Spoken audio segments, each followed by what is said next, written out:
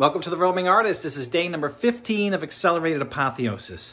And what I'm thinking about is it important to wait for inspiration to happen or to be inspired by your process?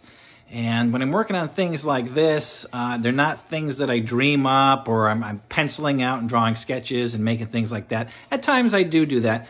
But right now I'm not working in that. I'm working in the active process. This is also the usage of mindfulness, that spiritual concept of being in the present moment at the time, working within that second, that breath, that moment to make things happen, and also to open myself up to something different. So in other words, I can't take anything else new in here if I'm filled with ideas.